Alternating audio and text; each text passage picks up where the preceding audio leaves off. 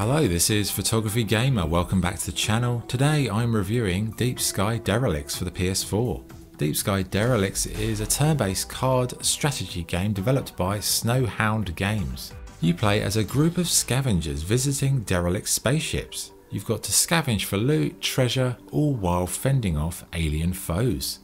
So what's it like to play? Well, the action starts out in the hub where you can research upgrades, recruit new scavengers, heal your troops, or even change your appearance. When you're ready to set off to map each derelict, you can then go and search for loot, fight to survive, and then return to base when your energy is low. At base, you can replenish this energy and head back to the derelict as you unlock new docking bays to make each visit a little less stressful. Energy, as I said, is everything in Deep Sky Derelicts. You need it to move through the levels, but it runs out very quickly and your health bar will deplete once the energy is gone. As you explore, you can scan the surrounding environments, at an energy cost of course, but the key to survival really in this game is managing the challenging card-based combat scenarios.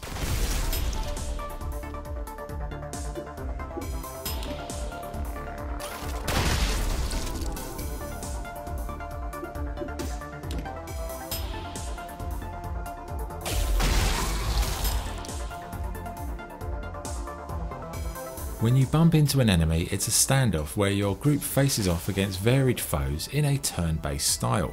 Each turn allows you to use cards. Some allow you to attack, some allow you to heal, and others give you traits or buffs. The key to winning is using the right combination at the right time and not allowing your enemies to get the upper hand. It's an in-depth system and one that you'll come to appreciate the more you play. As your characters complete mission after mission, so their experience will rise. Their abilities will improve, as with their health and shields, but death is never far away. All characters can have their loadouts altered on the fly as well, and there's a plethora of weapons, items, attachments, and they all add a great deal of depth to the experience.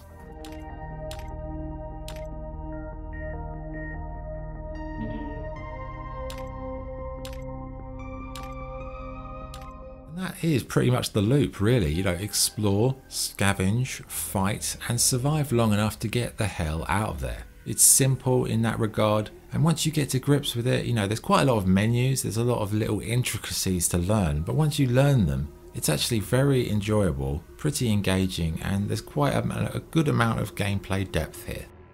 Visually, it's a bit of a bare bones experience, lacking the kind of wow factor of others in the genre. But the cartoon style, animated characters and the worlds, they're nice enough and they suit the kind of sparse sci-fi feel. The menus, the interfaces, I'd say they're good. They're well suited for the console market. It's not one of these PC ports with fonts so small, not even like a magnifying glass can see them. So very accessible. In terms of sound, pretty limited to be perfectly honest. No voice acting of any sorts really. Minimal music, minimal effects. It's sort of game you can even play if you just have the radio on instead. Okay, good and bad points. What's good? The tactical depth of the combat reveals itself over time.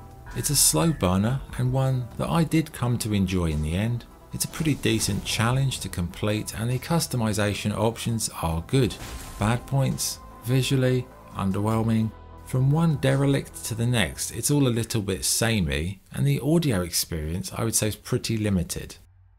Okay, verdict. Deep Sky Derelicts is a solid turn-based game that uses a clever card system to add tactical depth to the skirmishes. It may not have the wow factor of Darkest Dungeon or the production quality of games like that, but it's still a worthy addition to the genre and one turn-based fans will really like. It may not blow your socks off at first, but stick with it and it will unravel itself as a kind of a rich, in-depth and satisfying strategy game that definitely deserves a chance. So my score for Deep Sky Derelicts is 7.5 out of 10.